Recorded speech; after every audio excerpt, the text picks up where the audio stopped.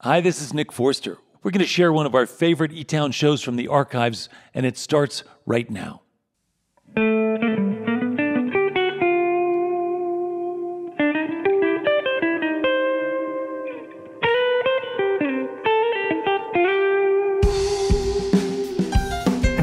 Live from eTown Hall in the foothills of the Rocky Mountains, it's eTown with this week's guests. From Devon, England, John Smith. Achievement Award winner, Jordan Kassalow.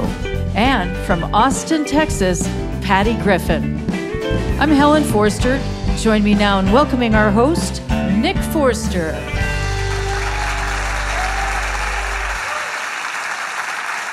Thank you, Helen. Thanks, everybody. Welcome to eTown Hall. We are solar powered on this particularly beautiful day here in Colorado. This is going to be good. John Smith is here from England. So glad he could be with us. As you know, we've been doing this for a while, long enough to where back in 1996, when we first heard Patty Griffin's record called Living with Ghosts, we were able to welcome her to the eTown stage. And she told us about growing up in the small, sort of fading mill town in Maine, and heard her amazing talent as a singer and as a songwriter. And then when Flaming Red came out 2 years later, once again, she came to visit. Since then, more than 20 years, she has been busy all along. She's put out 8 more records.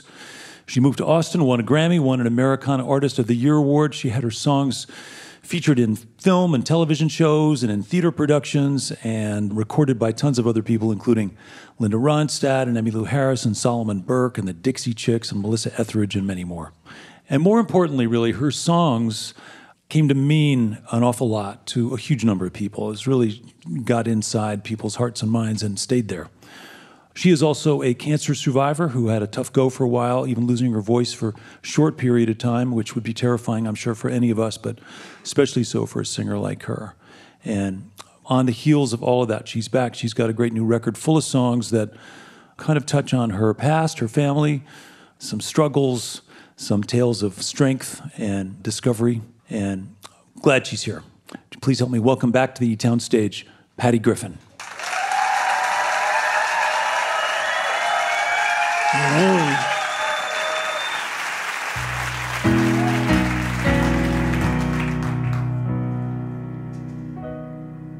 I've been up to the mountain because you asked me to, up over the clouds to where the sky was blue, and I could see all around me.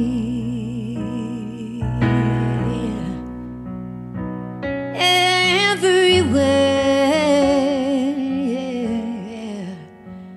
I could see all around me. Everywhere.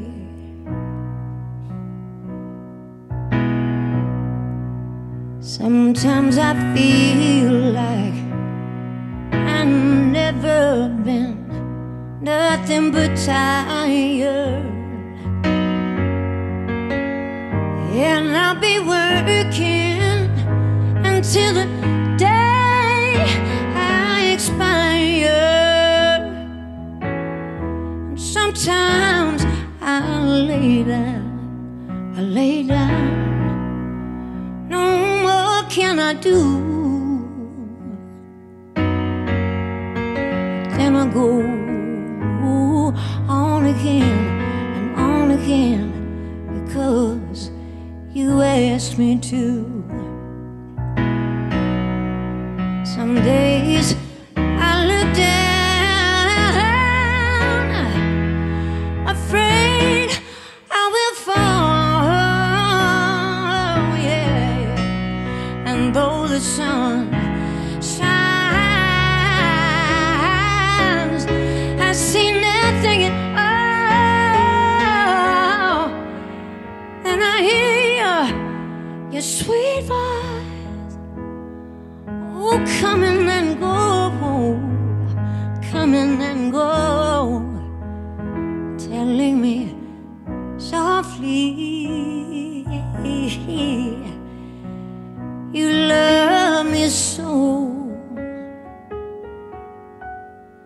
the peaceful valley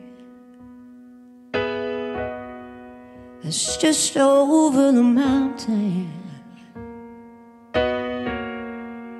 A peaceful valley, few come to know. I may never get there ever in this lifetime, but sooner or later, I say I will go.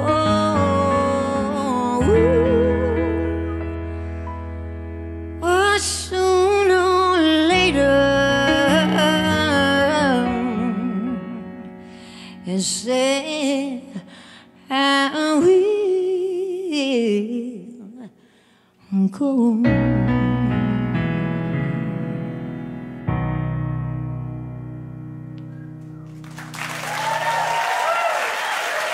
Thank you so much.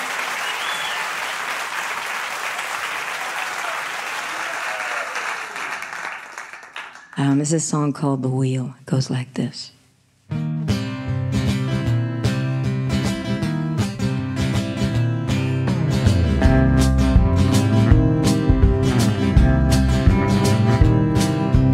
Here's a song about sitting in a dark room,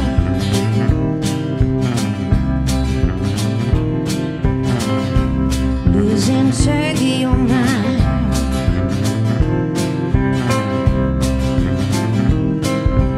Here's a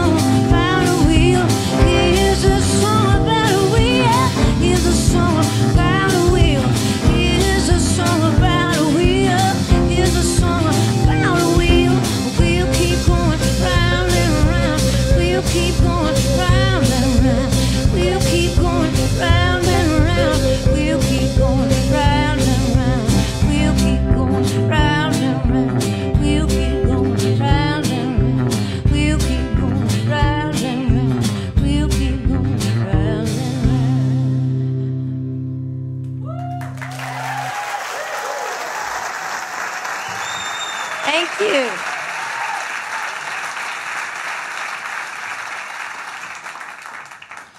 First of all, welcome back. Thank you. And congratulations on so many fronts. And cancer-free, right? That's behind you and all done. You know, anybody who's had cancer will tell you it's ongoing. You know, I mean, you got to always be on the lookout. Yeah. But I'm feeling great. That's great. Well, you sound great. And it must have been, I just can only imagine, for a singer like you to worry even for a minute about losing your voice. That must have been terrifying. But you sound good. Thank you. Yeah. I was wondering, just because you dedicate the record to your mother, and what was she like? My mom's still around. She's she would want me to say that. And she's still like, she's a French-Canadian stock, which means she's got French and just about every single thing inside of her. We did one of those genetic tests, and she's just a complete mutt. Yeah. And, you know, Native America, Portuguese, everything, you know, that's cool. North African. I mean, it's really crazy what's in there because of the sailing life. And she came with this, into my life with this beautiful voice. It was the first voice I ever heard. And sang constantly. She had 7 children in 7 years. And so she was very, very... busy. And a really smart, creative lady who had no time to sort of do anything but laundry and cook and make sure everybody had enough for, you know, many, many years, really. And on a very, very tight budget. My dad was a public school teacher, so she sang constantly. Mm-hmm. When I was really little, there was a record from the library that came to the house, and I think it was someone like Ella Fitzgerald, and I was like, you know, I mean, it was her. My mom had the smoky, beautiful, strong voice and just singing all the time. Yeah. And so I thought everybody's mom probably sang like that. Yeah. You know, but no. And your dad's Irish, so Irish American, first generation. Yeah. And there is a thing, I think, I don't know whether it's an unfair advantage, but it seems pretty consistent that lots of Irish people are really good singers too. And they love a sad story. Yeah. And I've definitely inherited that. Yeah. From them. I think your fans would concur. Yeah. I think it's interesting now to just to think about, you know, we are a nation of immigrants, right? And you live in Texas now, so there's a lot of border talk. And it seems like you're describing such a rich cultural heritage with your parents coming from different places and coming together and raising a family in Maine. It's just, you know, we are so enriched by these different traditions and cultures. Well, you know, if you're not an indigenous person and your ancestors weren't brought here by force, you came here to build a better life. Yeah. And that means there's a lot of people that came over on those boats that were desperate. And I feel like this, you know, the situation at the border is completely complex. But there's enough for all of us. We just have to figure out how to share it properly. It's just common sense to me to not build future generations of very sad, intolerant people who are subject to the whims of the next loony, you know, to come along and manipulate them. You know what I'm saying? Sure. I mean, we need to be taking very good care of people. That's just common sense. If you can't find the compassion in your heart to do that, use your noggin. Yeah. It should be a compassionate thing, of course. I mean, that's where it starts for me, and I think most people I know. But it doesn't even make any sense to me to neglect people because they are very, very desperate and poor. It doesn't make economic sense. It doesn't make political sense. It doesn't make sense. You're right. Hey, in case you just tuned in, you're listening to eTown. I'm here with Patty Griffin. Sorry, you just opened up this very big emotional can of worms for me. Do you remember where you are? This is eTown. This is the kind of stuff we talk about all the time. Okay, good. If it isn't up in your face, and justice is not up in your face, we're not necessarily motivated to do anything about it. Yeah. And I think we are doomed as a country unless we sort of figure out how to deal with this race issue. How to tell the real story. And that means all of us doing whatever the next right thing is for us. And I haven't figured it out. And I feel like I've been working on it a while. It's not easy to figure out as a white person what to do and how to behave. But you do have to step up. Right. There was a letter on your website from Joan Baez talking about kind of the same thing that we were talking about earlier, that this is an opportunity for us each to sort of become a fire line or rise up in community and try to make things better and stand in the way of things that are working against us. And I'm just wondering, in this time where there's lots of places where we could point our focus and our attention and our efforts, are there things that speak to you particularly? Well, I think definitely the immigration issue, and in Texas, there's just humanitarian crisis after humanitarian crisis with the privately owned prisons, which are really, really difficult for just a regular person to even get into. A lawyer, dealing with the cases of these people that are locked up for no other reason than they are poor and they're here without paperwork. That sort of thing has been going on for years. Yeah. Before who was in office. Yeah. And my father's family, I know, came from the lowest of circumstances. They were just completely poverty-stricken and starving. So that's why we're all scrappers. Yeah. And Scrappers with a universal gift that can help bring people together and connect the world and heal the world and make all this stuff better. So keep it up. Oh, yeah, we've got it all, You got it Irish. all. We're going to fix this. All right, we got more music to get back to. Welcome back, if you would, Patty Griffin.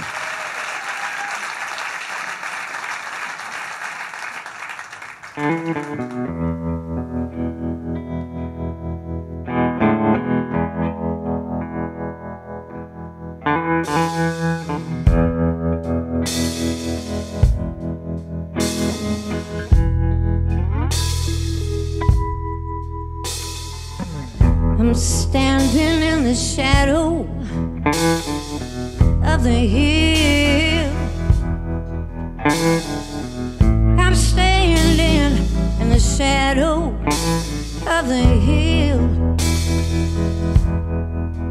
I feel a fear and it's everywhere. I hope it don't get me killed.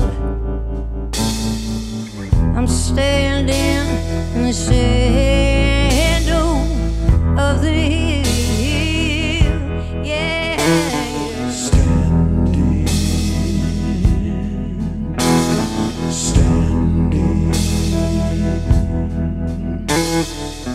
I'm standing in the shadow, walking blind. I've been unfair and unkind. I've turned away from your suffering, ooh, for so many times.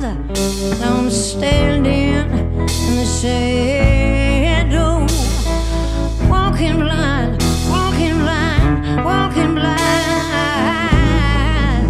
Oh, sisters, runners, runners, there's a fire up on the hill, and it's burning, yes, it's burning like a lantern, making all this time stand still. Well,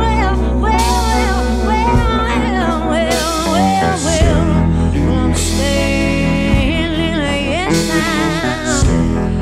yes, I'm standing out. Well, I'm standing, I'm standing, I'm just standing, yeah, standing, well, I'm standing.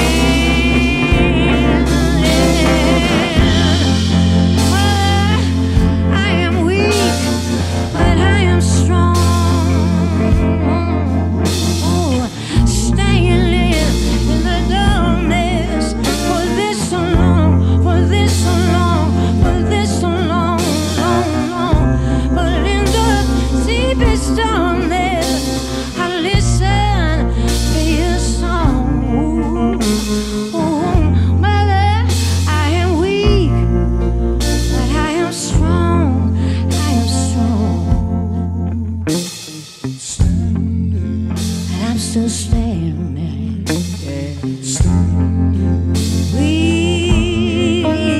We're still standing, and we're standing. We're gonna be standing, still standing, yeah.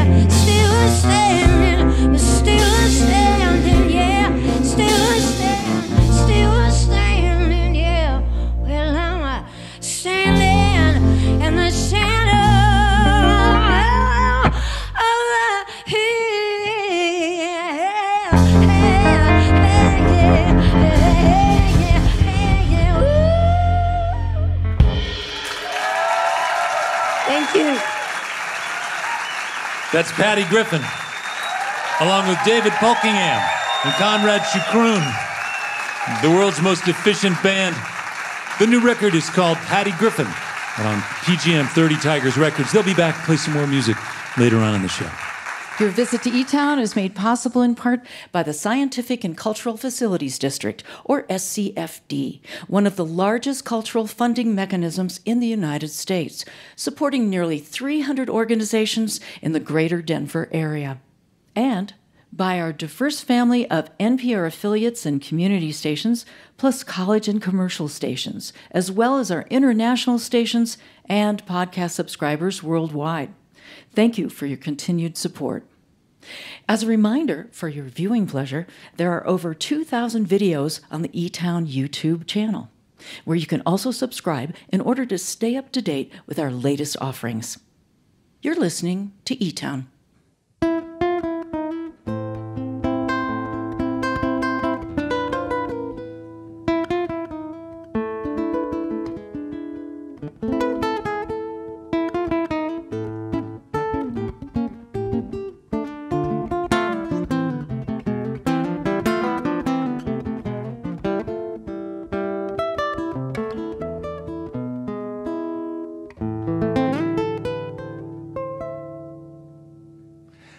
I'm Nick Forster. You're listening to eTown. Patty Griffin is going to be back a little later on. Thank you, David, for that good music. And coming up, singer-songwriter from England, John Smith, is here for his first visit. Patty was talking about, or actually, I guess I was talking about the letter she got from Joan Baez about how we can all make a difference. And we've been celebrating that, people who make a difference here on the show for a long, long time. Simple stories of small steps that really add up. So we get the stories from listeners like you, and we pass them on. We give some recognition and encouragement to these folks who are literally finding solutions to problems that are not of their own making. These are generous folks, often volunteers.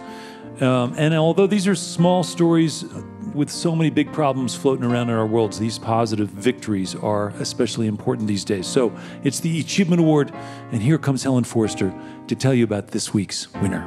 Thank you, my dear. This week's nominator and our longtime friend Nancy Rosenzweig of Boston, Massachusetts, is nominating Jordan Kassalow of New York City. Jordan is a successful optometrist. As a young man, he took a gap year between college and optometry school. He was deciding what he wanted to do. And during that time, he went on a hiking trip in Alaska with some friends just by chance. Now, the majestic landscape there, the mountains and so forth, so moved him, it was so profound, that he realized what truly mattered was not what he was going to do in life as a profession, but what kind of life he lived and how he could make a difference for people in need. Then, as a first-year optometry student, while on a mission trip to Mexico, he had a chance meeting with a 7-year-old boy that revealed how he could do just that. Jordan went on to eventually start a nonprofit organization to provide access to vision care to poor people around the world. The group also provides training and employment for women in these underserved areas, improving the quality of life for them and their families. All this while maintaining an active optometry practice and co-authoring a book about the importance and joy of giving back. Well, I'm happy to say that Jordan is joining us now to provide details of how he got there and of the work he continues to do. So please join me in welcoming from New York City, Jordan Kassalow.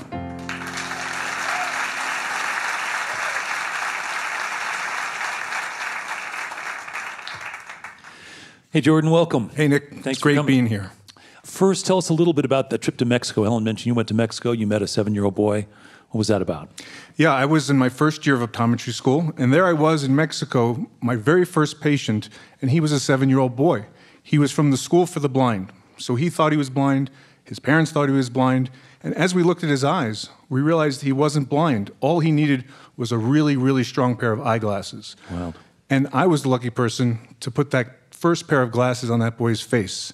And when the lenses lined up with his eyes, this blank stare of a blind person transformed into this most beautiful smile of joy Wild. that affected both of our lives. Wild. And it brings to mind every time I tell that story this incredible quote from Mark Twain that talks about how the two most important days in your life are the day that you're born and the day that you find out why.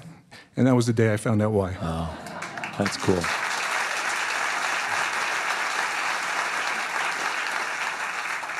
And when we came back to the States, we did a little analysis, and we realized that of the 2,000 people that we saw, 70% of them just needed a pair of eyeglasses. So I recognize that there's a huge problem out there. Yeah. And so when I finished school, I realized that the work that we were doing, although it was wonderful, it wasn't really creating anything that was sustainable or scalable. So I did a bunch of research, and I found an amazing eye hospital in South India that was started to employ what they call compassionate capitalism. It was a way of using business practices and skills to scale models so that they were sustainable. So I wrote away to the founder and I said, I'll volunteer a year of my time if you provide me with room and board. And sure enough, he said, yes, come on down. And this is right after you got out of medical Right out of school. Mm-hmm. So there were two hospitals, a paying hospital and a free hospital. Yeah. And the paying hospital provided the same level of care that you'd find here in the United States, in Denver or New York, the highest quality of care. And people who had the capacity to pay would pay. And they would run the hospital so efficiently that they would be able to take the resources generated from those paying patients and provide 75% of their care to people in the free hospital. Yeah. So people pay what they can. If they choose to get free services because they really can't afford anything, no questions asked. Yeah. But if they can contribute, and even if it's a few dollars, it's really up to the patient to decide what to pay. Yeah. And so I kept seeing, whether I was working in India or Africa or Latin America, that for every person who had a blinding disease, there were 30 people who were visually impaired or blind just because they didn't have a pair of simple eyeglasses. And the part that really got to me was that about half of those people were people in their early 40s who were losing their ability to see up close. As probably many of your audience members know, when they get into their 40s, they can't see their cell phone, they can't thread a needle. And there were millions of people who had that issue. But what would happen right when they were at the height of their productivity, right, and right when they were masters of their skills, artisans, tailors, weavers, barbers, mechanics, they would fall out of the workforce or certainly lose a lot of productivity because they couldn't focus up close, all for the lack of a pair of glasses that I knew I could source in China for 55 cents. And I said, this is a crazy world. We got to change it. And so that was the original idea. The other side of the equation is in those same communities, we saw that there was a huge number of people who are underemployed or unemployed, many women. And so what we said is, why can't we just train those local women to sell those simple reading glasses to their neighbors? They're a consumer product in America that you could just pick off the shelf. Why did you need to send fancy eye doctors halfway around the world to do that? We could just employ the local people who had the capacity to start their own businesses to do it. Yeah. We tested it with 18 women about 15 years ago in India. We sold 800 pair of glasses that year. But now we have over 30,000 women in business in 23 countries, and we sell over 1.3 million pair of glasses a year. That's wild. And these are new glasses. So this is pretty wild. So obviously the model where you're selling the glasses, based on what you learned in India, there's a gap between what the business generates and what the costs are. There is, correct. So how do you bridge that gap? So that gap is bridged through philanthropy. So what we like to say is that about a third of our overall revenue as an organization is funded by the poorest people in the world buying glasses at a locally appropriate price, and the other 2/3 is subsidized from philanthropy from the richest people in the world. So it's sort of a price-sharing model. So you live in New York and you knock on doors and you raise some dough and you spread it around. We do. Yeah. Are there people who've been in your world who have been inspired by what you do and are now supportive?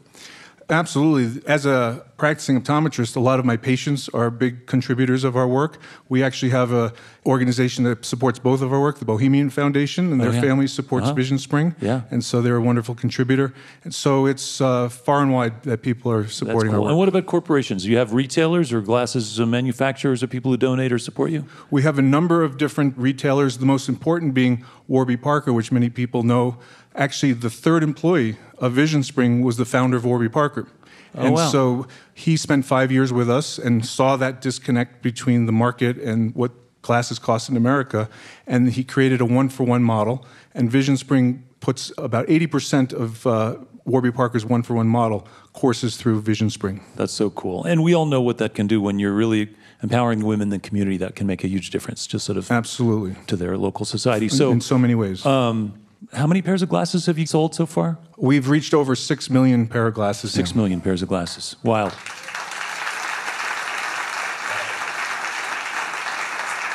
And predominantly women employees selling our all over the glasses place. in all bunch of different places. We have other models as well where we target corporations who are manufacturing in these parts of the world to make sure that their workforce has what we call our 2020 workforce. So we work with Levi Strauss and Target and West Elm to make sure that the factories that they're working in, their factory workers are perfectly corrected visually. Yeah. And we have found that once we correct the vision of those factory workers or people who are like picking tea on tea plantations, once they get corrected vision, their productivity increases by 30%. Right. And so for a product, again, that we can source for less than $1, we can increase someone's productivity by a third for the next 20 years. Yeah, so there's a huge economic impact for these countries as well as these individuals. Absolutely. We've calculated that our economic impact globally since we've started is over $1.2 billion. That's amazing. That's big numbers. What's your eyesight like? Believe it or not, I've got perfect eyesight. I'm 58. I don't need glasses. So I call it refractive karma. Yeah, that's what.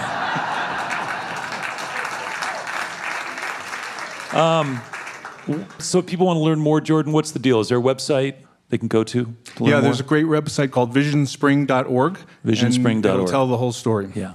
And Helen mentioned you also wrote a book or co-authored a book. We did. It's called Dare to Matter, Your Path to Making a Difference Now. Dare to Matter, Your Path to Making a Difference Now. And it's available anywhere you can find books. Anywhere you can find books. Okay. Or glasses, probably. That's true, too. So once again, the organization is called Vision Spring. The website is visionspring.org. If people want to learn more about the book is called Dare to Matter.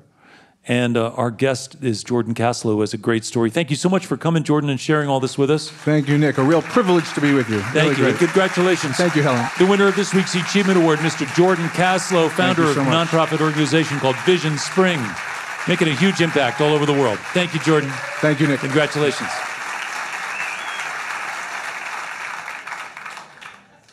Okay, so I feel like worthless. Man.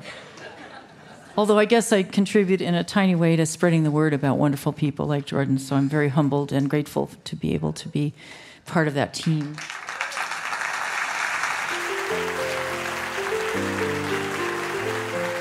Wow, what a great story.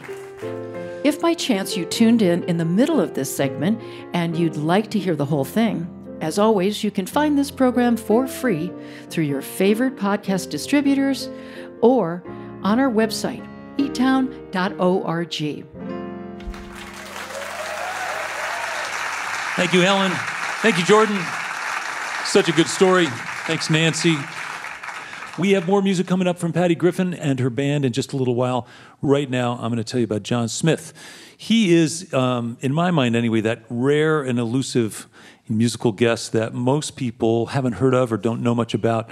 But those who do, they talk about him in reverential tones. Huge respect for him as a songwriter and guitar player in the sort of English folk tradition. He grew up in Devon in England, and he's just a powerful singer and guitarist. Please welcome to eTown for his first visit, John Smith.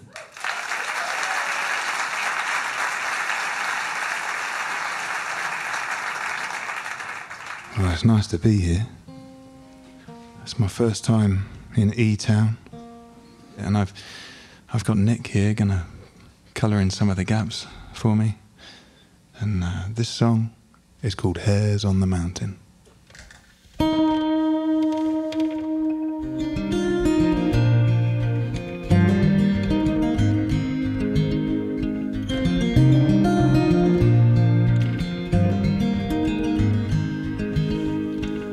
Sally, my darling, I wish I could wed you.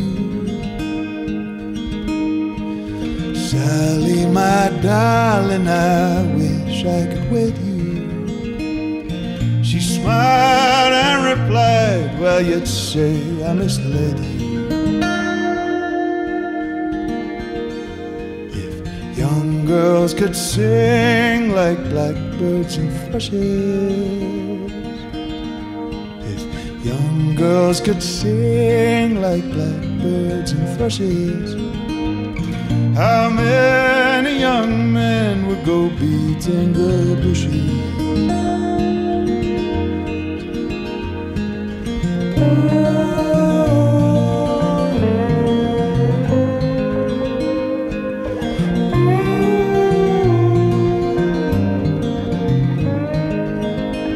If all the young girls were hares on the mountain, if all the young girls were hares on the mountain, how many young men would take guns and go hunting?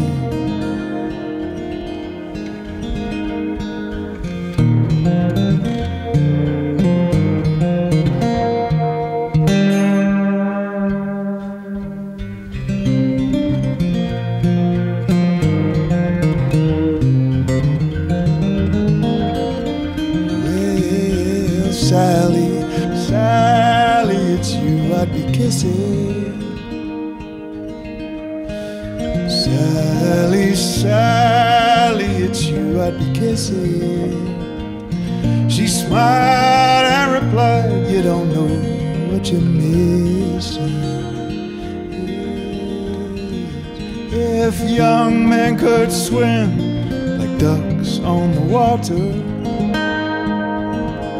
said if young men could swim like ducks on the water, how many young girls would undress and dive after?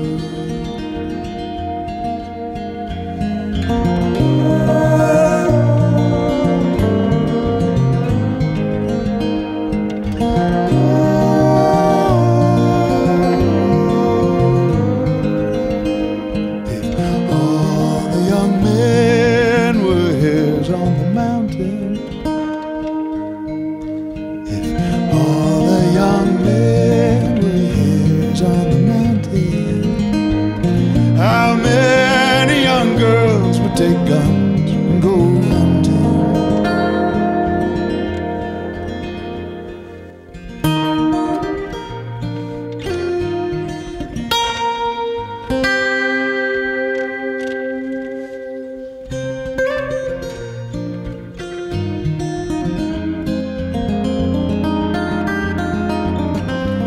If all the young men were hares on the mountain,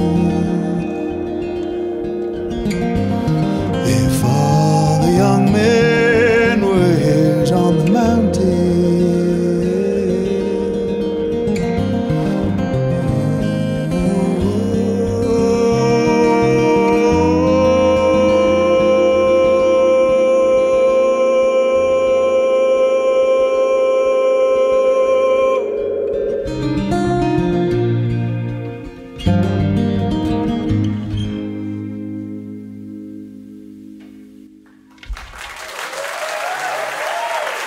Thank you.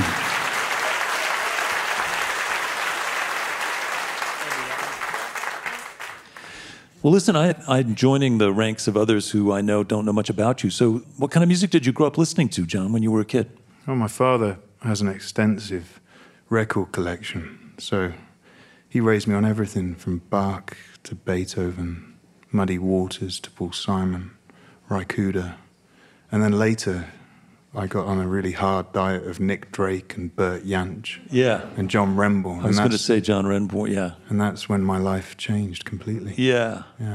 Did you lose all your friends during that phase? Well, I didn't really have any friends to start with. I was the kid in class who, you know, I hated school. I hated it. I hated my teachers. Hated the other kids. You know, I got picked on.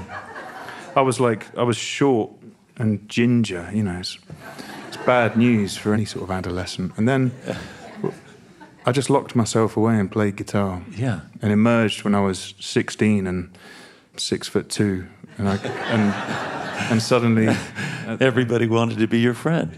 Well, it was just interesting. I went to a school where suddenly there were other people smoking cigarettes and listening to folk music, and I was like, I've arrived. Yeah, you found your tribe. Yeah. How old were you when you thought, you know, I think I'm going to make a go of this? Well, I made my first few quid from guitar when I was about 15, busking. And that's when I thought, well, maybe this can work. But then I was really into the theatre as well. I was a member of the National Youth Theatre and did that for a while. And really, I was really into it, but I got very sick when I was 17, 18. Knocked me on my back for a year. And it was music that had gotten me through ill health. And so now, fast forward to today, how much of the time do you tour? What's the ratio between time at home and time on the road? My accountant said, I need to know how many days you're on the road. And I looked through the diary. I was on the road for 205 days last year. And I'll have been on the road about 120, 130 days this year. And it feels like enough now. Yeah. Yeah, I aspired to get to 250, but actually it's taken this long to get to 200 plus, and now I feel like, that'll do. It's a good thing you have a picture of your daughter on your pedal board. Yeah. Yeah. That's it, man. You take the rough with the smooth, Yeah. So you're doing some recording and new things coming. People can find you, website, John Smith, somewhere? johnsmith.com. It's pretty tough to choose a website when your name is John Smith, isn't it? No, just put John Smith, John Smith. John Smith, John Smith, okay. Yeah. It's easy. Okay. All right, so you can find out more at johnsmith.com. Meanwhile, welcome back to the stage here, John Smith.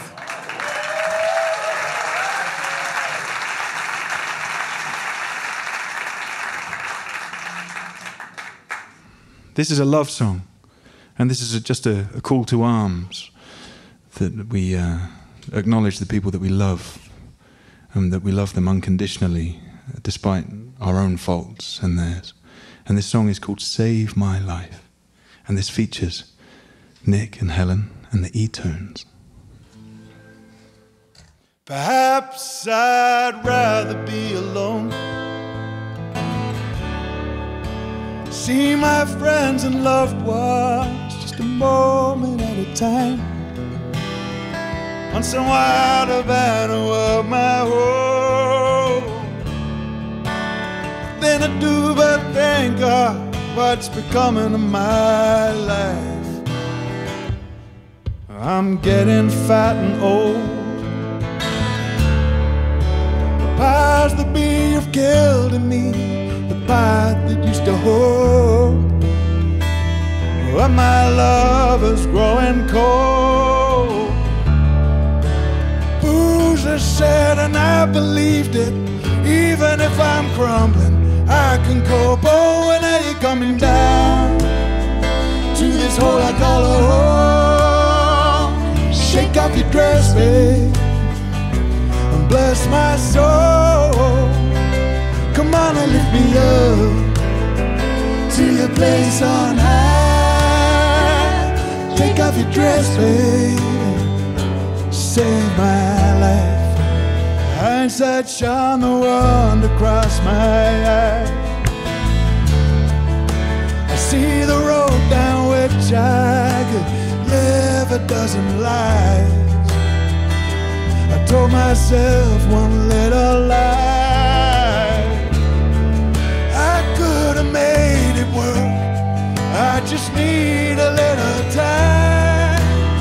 Oh, when are you coming down to this hole I call a home? Shake off your dress, baby, and bless my soul.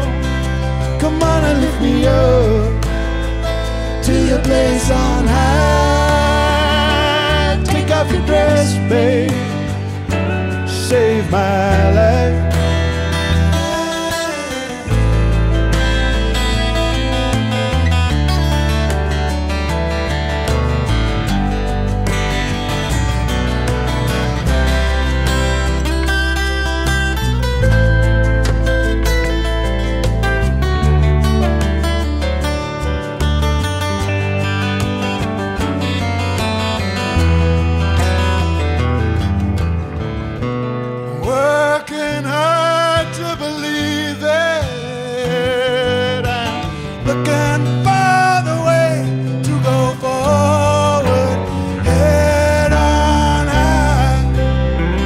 Doesn't hurt to try.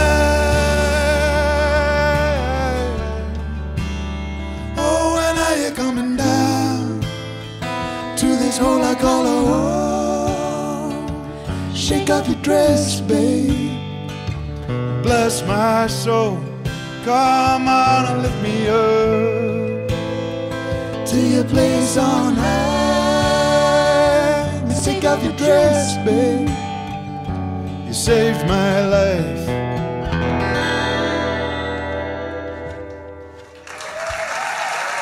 Cheers. Thank you for having me. John Smith, along with the eTones, Chris Engelman, Christian Teal, Ron Jolly, and Helen Forster. The record is called Hummingbird, out on Commoner, 30 Tigers Records. John Smith, and of course, you can learn more at johnsmith.com. This portion of eTown is made possible by the Bohemian Foundation, building stronger communities through the bohemian qualities of creativity and imagination. On the web at bohemianfoundation.org. Hey, if you're curious about eTown's home base, eTown Hall, our beautiful solar-powered music venue, community center, and recording studio in downtown Boulder, Colorado, you can learn more about it on our website, eTown.org. If you happen to tune in late and you've missed some of this week's program, the eTown podcast will have this episode and others, along with content from past shows as well. It'll be available for free in Apple Podcasts, Spotify, iTunes, and other podcast directories. You're listening to eTown.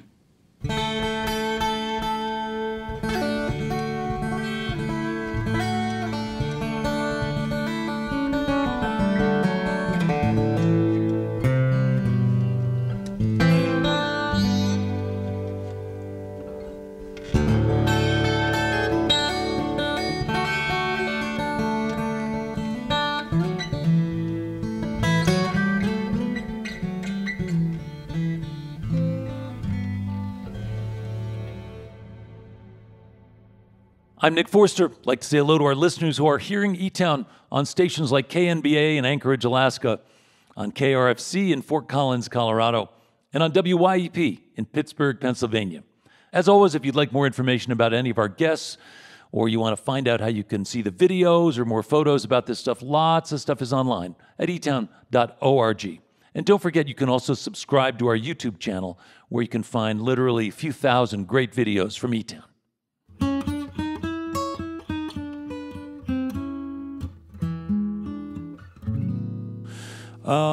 Please welcome back to the stage, if you would, along with her band, David Pulkingham and Conrad Shukroon, Patty Griffin.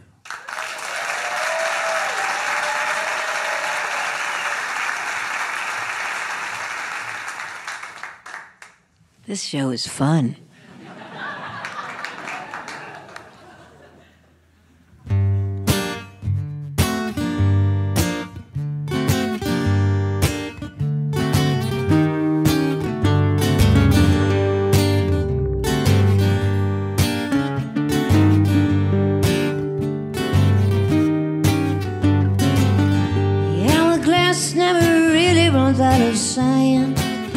Get to the end and you just turn it upside down again. It's like a book where the story never ends. The plot keeps turning around. I was dancing with my eyes closed. The music had me in a trance. 6 o'clock in the morning came around. I was the last one at the dance. Takes a stiff upper lip, a turned up collar, and some very strong hips. A strong will for when the money slips, and they ain't calling you a lady now.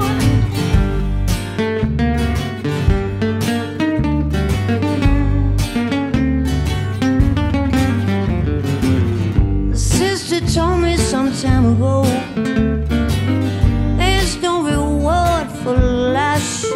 you better learn to look sharp and keep it in the lines. Don't go swimming where the river's too deep. But I knew all along that that just wasn't me. I went swimming at the river with the ghosts and debris. I shouldn't have perished, at least try to be free instead of giving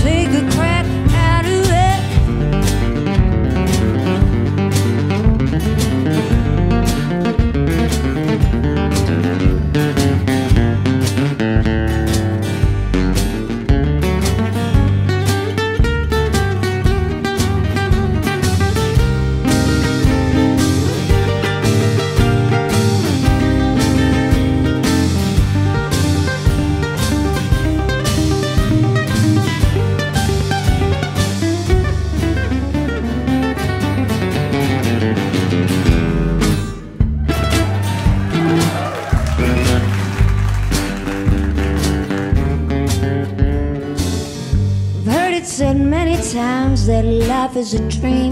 That is, I've been dreaming of a crazy machine that's been choking out the love, killing too many dreamers, and I just want to tear that old machine down. So ask me what I would dream up in its place. Well, I dream of a forest where we could all meet face to face, where love could be love and dreams could be dreamers. Dreamers, dreaming of love and it's many wonders. Dreaming, dreaming of love. One more time now. Dreamers, dreaming of love.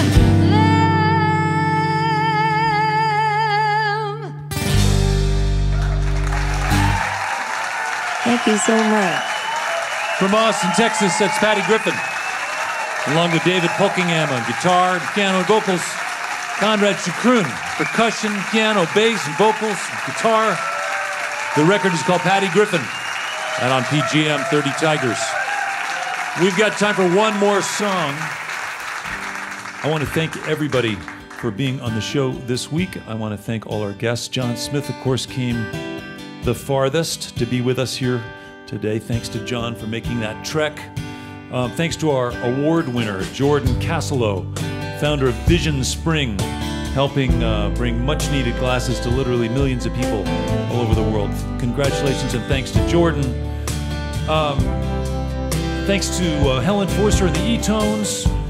Thanks to Patty Griffin and her band. We picked out a good song for you for our finale. There have been far too many senseless shootings already this year, and we heard that some retailers are now going to stop selling ammunition, and so we hope that helps.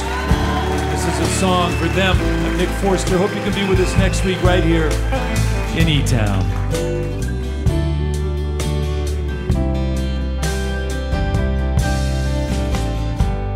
Mama, take this badge from me. I can't use it anymore. It's getting dark, too dark to see. Feels like I'm knocking on heaven's door. Knock, knock, knocking on heaven's door.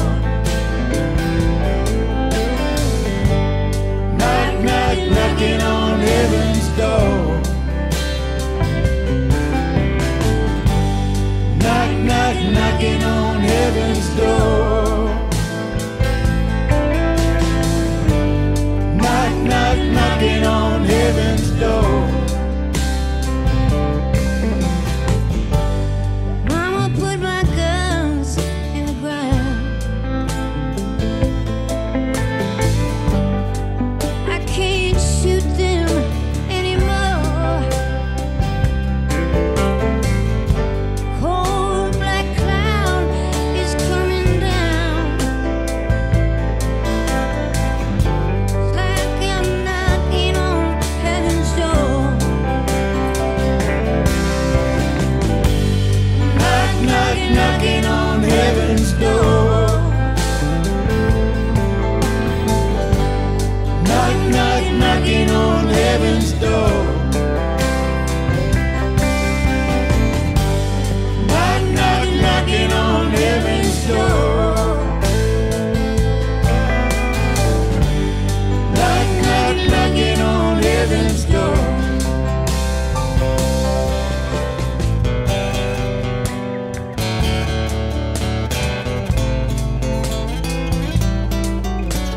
eTown's recorded at eTown Hall and produced by our donor-supported nonprofit organization. To comment about the show, email us at info@etown.org or connect with us on Twitter or on Facebook.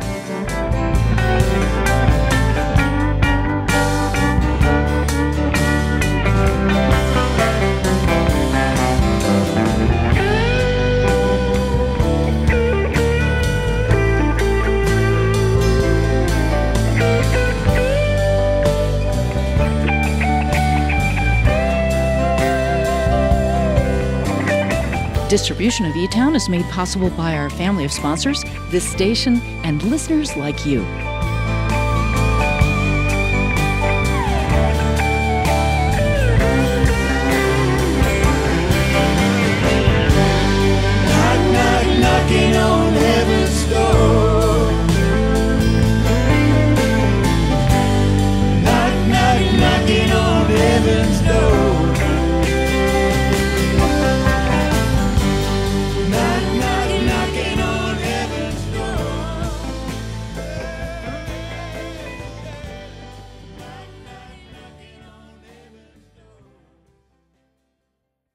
This is a production of eTown.